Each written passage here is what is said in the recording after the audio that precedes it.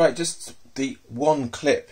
This is my Pantherbeteus Antinous, who moulted recently, so fingers crossed.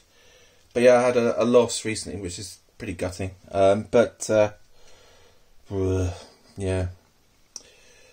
Lost my Ephobus refrescens, which was okay, but I found it dead.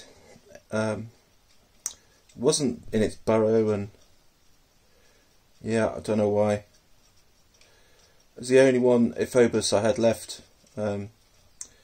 Every other one I've had is hooked.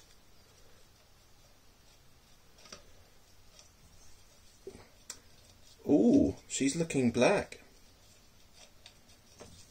Oh, damn it. I think the coloration has changed, so I wanted to get her out so I could send a picture to chap who sold me.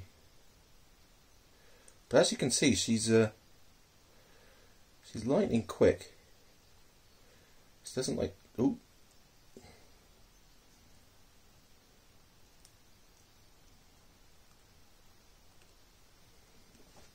She's got one, but she might come out.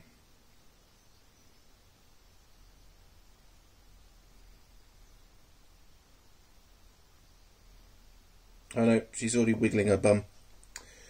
Yeah.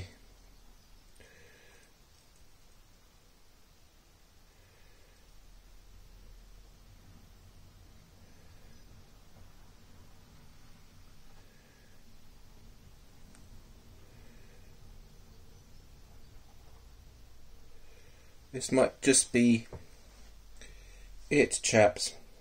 But yeah, I might be able to see if I can slow down, and I know she's just, look, you can see she's webbing in there.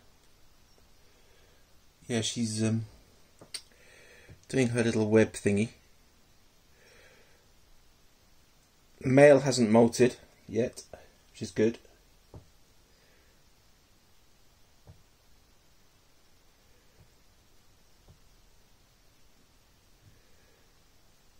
Oh. Oh. Crap. Oh well. She's got a nice roach. Double roach sandwich in there. Double roach with cheese. But I think she's looking black, which is what she's meant to be looking like. She was looking kind of... they changed colour, the P. Antinous. They're called the Colombian... Is it lesser black, I think? So I doubt we'll ever get to see her out. She just will not leave. I haven't seen her, I think, ever come out of there. So yeah, thanks for watching, and there'll be an unboxing vid tomorrow. And I've been trying to breed my Sturmies, and no joy. And the P4 moist I sent off for a 50-50. So yeah, fingers crossed to the lass who's just received him. So cheers everyone, and enjoy the weekend coming up. Cheers.